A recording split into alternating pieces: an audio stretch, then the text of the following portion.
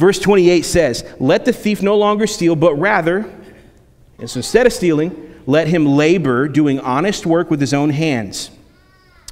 Labor, Christian, is honorable.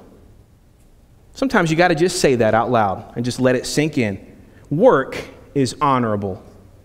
Whether your labor is with your hands, with your mind, with your mouth, some combination, the point is that there is honor in working for your keep. Now look, there are exceptions in life, and we ought to recognize those who are disabled, handicapped, mentally unable, but the rule, not exceptions, the rule ought to be, if you don't work, you don't eat. Right? Now, I know Christians that recoil at that think that's not biblical to say that. Let me just show you what Paul wrote in 2 Thessalonians 3:10. Paul said, for even when we were with you, we would give you this command. If anyone is not willing to work, let him not eat. For we hear that some among you walk in idleness, not busy at work, but busy bodies. Now such persons we command and encourage in the Lord Jesus Christ, do their work quietly and earn their own living. It is there after all. Darn it. Remember, God commanded Adam to work and keep the Garden of Eden before or after the fall? Before. The command to work came before the fall. Work isn't the enemy. What's the enemy? Toil and difficult work by the sweat of the brow. Thorns and thistles. That's the curse part. But work is built into us as God's good design. Whether that's your job that pays you, whether that's raising your children and your family, whether that's literally growing food on a farm. Paul's point is simple. It is honorable to provide for yourself by the work of your own hands. Now, I'm going to say something a little controversial here. Is that okay? Can I do it, Al? Okay. It is not good, I'll qualify this a little bit, but it is not good for Christians, especially Christian men, to depend on the government to provide for you. Now, if you're disabled, if you're a woman whose spouse has left you, if you're abused and you're fleeing, if your house is burned to the ground, if you were laid off and you need to go temporarily on unemployment while actively seeking for a work, God understands all of that, okay? God understands all of that. Reasonable people understand situations like that in life. There are good programs that exist and should exist for good reasons, and it's not a sin to use them in righteous ways, okay? We know that.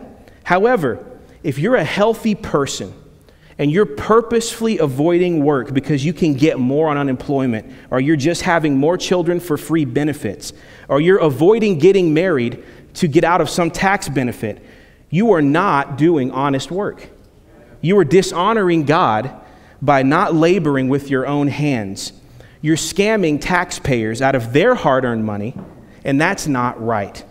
Christians are not to participate in that lifestyle.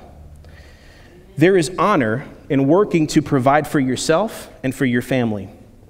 Paul gives another reason in the second half of verse 28. He says, so we work so that he may have something to share with anyone in need. In other words, don't steal from others. Rather, work with your own hands and give to others. That's the model.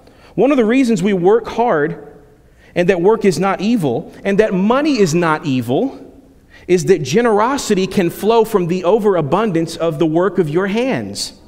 God's desire is that Christians would help the needy out of the abundance of our hard work. That's honorable. That's God glorifying. I'm going to say it. I got one more. We good? When taxes help the needy, it is not done cheerfully.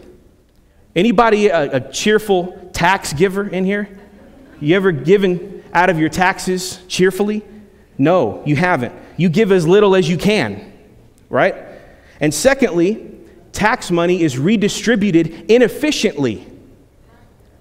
I mean, really inefficiently, right? That's not God's plan for generosity in the world. God's plan for generosity is not that it be taken out of an uncheerful heart by force and given away inefficiently. We call that bad stewardship, don't we, in church? So, I lost my spot. I don't even know where I'm at. God's plan is that we work honestly and that we would be motivated by the ability to do more with the kingdom resources he has given us. So, stealing's the easy path, but someone else pays the bill.